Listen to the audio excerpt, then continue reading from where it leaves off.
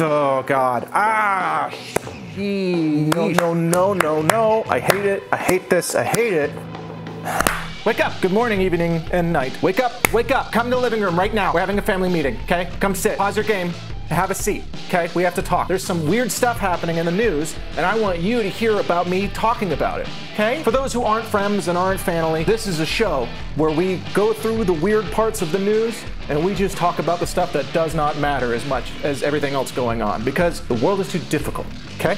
I'm tired of it. I'm tired of this planet. Quick thing before we get into the intro, I am going to be singing in a concert that is raising money for the backlog. The information is below and it's also in the description. Please buy tickets. Please come out and help support us and help us raise money for a really, really great cause. All right, that's enough jibbing and enough jabbering. We're here to talk about some news. Let's go read the news.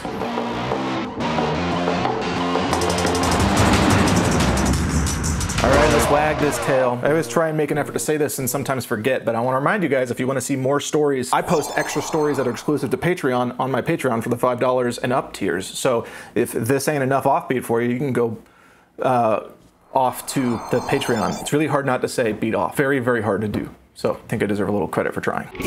Okay, story number one. This one's coming at you from Kentucky.com. Not an .gov address. That's interesting. This could be run by anyone. It happens a lot. Tennessee lawmaker sipping chocolate syrup bottle makes waves.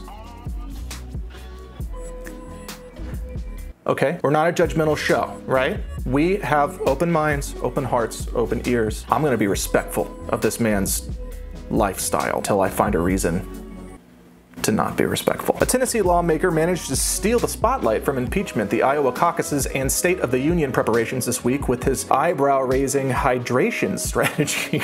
You guys couldn't. You wanted to innovate on how to say drinking water?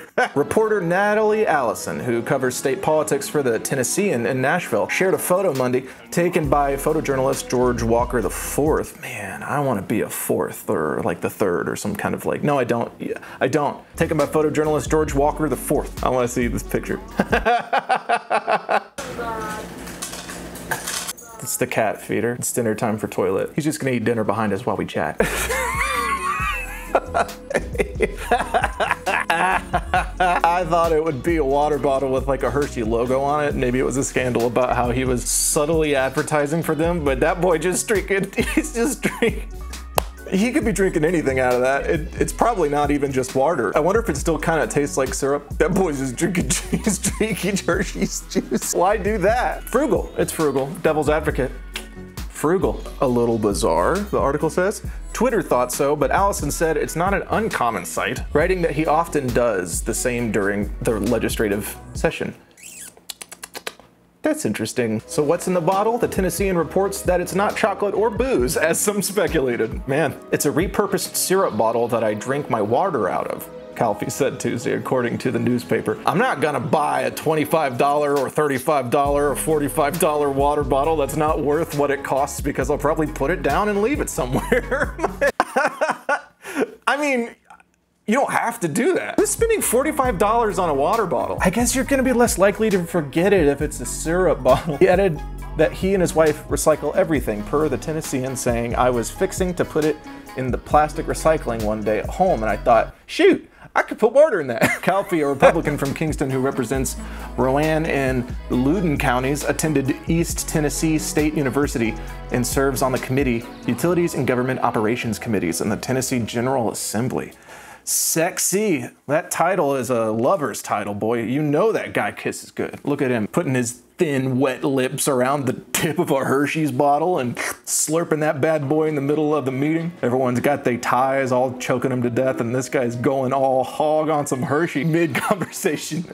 Attaboy. He's not gonna let a lofty position of power keep him from being frugal. The other side of this is that this man is making laws up in Tennessee, down in Tennessee. If he is being this persnickety about what he drinks water out of when he's on the go, you think he's gonna go the extra mile to help his citizens when they need somebody to do a little bit more than just find a local container that's already in his hand? I mean, he does innovate. He's either very responsible or real lazy. It's more work to clean out a Hershey's bottle. He's really going out of his way to also go out of his way. This is probably gonna be one of the main things he's known for at this point. Everyone needs a thing. The man's got a thing, that's for sure. I don't got a thing. Story number 2. Ooh, child. This guy comes at you from UPI.com. Or uppy.com. Man comes down from pole after 78 days in a barrel. Thank you, Ben Hooper, for doing God's work and reporting on what matters in life. February 7th, a South African man who broke his own Guinness World Record for staying in a barrel atop a pole finally returned to solid ground after 78 days. Dang, all right. Like I said, everyone needs a thing. This guy's got a thing. Not as catchy as Hershey Bottle Boy, but it is a thing. Vernon Kruger descended from the 82-foot pole in Dillstrom after spending 78 days, 23 hours, and 14... Well, hi. What can I do for you? Tell me everything. Yeah? I can't do it right now. No, the world doesn't stop spinning when you need something. He was airlifted from his perch via helicopter. Kruger first set a Guinness World Record for the feat in 1997, when he spent 67 days in a barrel affixed to the top of a pole. Oh, and this time around, he stayed in the barrel for 11 days after breaking his own record. Man said he stayed for the extra time to make the record more difficult for the next person to break. He says he does not intend to attempt to break his own record again. Why would you even start? What a peculiar thing to even start to do. Get in barrel on a pole? Why? For who? For free? Is this a ride? Is this technically a roller coaster? When does it become a roller coaster? Roller coaster can't be car. Car isn't the same. Car is similar. Still not a roller coaster. I think you gotta go up more than you go left and right. Yes, you go higher than you normally would in any other condition. He's not moving. If he falls, does it become a roller coaster? I guess you need to roll for it to be a roller coaster. Is this a ride? Is it technically a ride? If he's just affixed atop a pole, is that a ride? So he goes to top of pole, get in barrel, sit for 11 days? You know, this man is physically peaking in a very, very literal sense. And I imagine this is the first time he's peaked since the last time he got on a barrel affixed to the top of a big, big pole. So I guess once you accomplish your dreams, you're sort of shit out of luck if your dream is to be in a barrel for longer than the rest of the world. What do you do next? You do it again, I guess. This guy has some urge that I can't guarantee will ever be fulfilled, because this is a specific thing to even have started to have done. I can't judge, but this weird. Yeah? The question is this a ride? To sit in barrel on pole, high, high, tall, high, is that a ride? Like a theme park ride? And when does it stop becoming a ride? Because if he went up and came straight right back down, that I think is a ride. But if you go up, stay up for a second and then come down, that's what is that? How long before? Maybe it's just a really long ride that isn't very fun. I guess it's sort of like, is chewing gum food? It's not supposed to be, but you do everything you do to food to it. The world's full of mysteries. Oh, hang on a second. My friend sent me a link, so I read the headline. I have done nothing further with it because I refuse to ever even think about this ever again after this episode is over. So nobody ever bring it up to me again. All right, just get it over with. This is from the dailymail.co.uk. Italian woman, oh God. No. I hate it. I hate this. I hate it. Italian woman, 25, grows eyelash-like hairs out of her gums as baffled doctors believe it was fueled by her polycystic ovary syndrome. Ovary make eyelash? Yo, I hate it. I hate the pictures. Yike. I'm gonna try and not look at the pictures while I read this. An Italian woman who grows eyelash-like hairs in her mouth is only the 5th case to ever be reported. 4 others, get this? 4 others? Oh, it's so spooky how stuff like this can just happen to you. You do nothing, and suddenly you get this. This feels like it should be a punishment for people who do real bad, fucked up shit. I don't think this upsets. Doctors are completely baffled as to why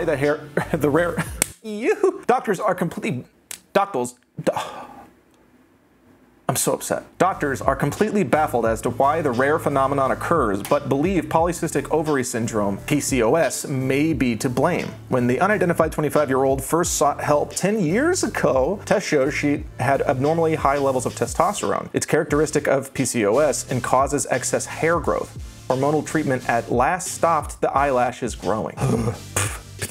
Poor girl. However, 6 years later, the woman's hairy mouth worsened as she came off the PCOS medication. No! Fuck. Ugh. Even after doctors looked at samples of her gum tissue under the microscope, they were left clueless. The cells that line the inside of the mouth and skin cells on the body which sprout hair are different, but may cross over, the team suggested. Oh. I hate the pictures. No. I have to show you the pictures because people are going to be upset if I don't, and I kind of want you to feel shitty too. Okay, 3, 2, 1. Here's what the hairy teeth look like. Holy shit. That sucked. Doctors at the University of Campania Luigi Vanvitelli in Italy treated the woman with gingival hirustium. The woman first went to the doctor in 2009, age 15. She had the hairs in her mouth as well as on the chin and neck. I'm just reading this article just to see what information is pertinent to get the story to you. I hate it. I hate this article. Here on, the woman's condition had worsened with hairs growing between even more teeth in the top and bottom. No. Yeah, basically, when you're being born, the cells that produce mucus are also similar to the ones that create hair, and I guess somebody done shuffled those round up in her mouth meat, and this is the result. I hate that. I hate that. I'm sure this lady is very lovely, and it is a hoot at parties. I never want to see her mouth again. I feel so bad for her, but no ma'am, no please, no thank you. I'm okay not having that ever happen, ever. No. Okie dokie. I want to remind you that I'm going to be singing. You should please go buy those tickets if you're in the LA area and come watch me sing. If not, you can still donate to the backlog. Also, I've been wondering about changing up the format. I want to see what your guys' thoughts are about this. I am releasing multiple stories in one longish episode once a week. How would you guys feel if I mixed it up into one story multiple times a week? Shorter videos. Is that more digestible? I'm trying to figure this thing out. Anyhow, with that, we're going to close her on out with what I like to call the Caboose. The Caboose is just a headline. We're not going to dive into the story. No. We're just going to read the headline, digest that throughout the week, and try and pretend like it didn't happen. Okay? We're just reading the headline. Stop trying to get me to read the article. I'm not doing it. This is the Caboose. The Caboose is really more about gossip than it is the news. I will not read the story, just the headline. Here we go. This week's Caboose comes from thesun.co.uk. Sex-mad tornado of 300,000 disease-ridden bats launch dive bomb attacks on kids as they invade town. If you want to see more of this, don't forget to check out the Patreon. I have more stories that are exclusive to Patreon released throughout the week. So go ahead and give that bad boy a click, as well as looking at tickets as we discussed with the concert. And that's all I got for you. So I hope you guys have a wonderful, beautiful week. Now beat it. Whew.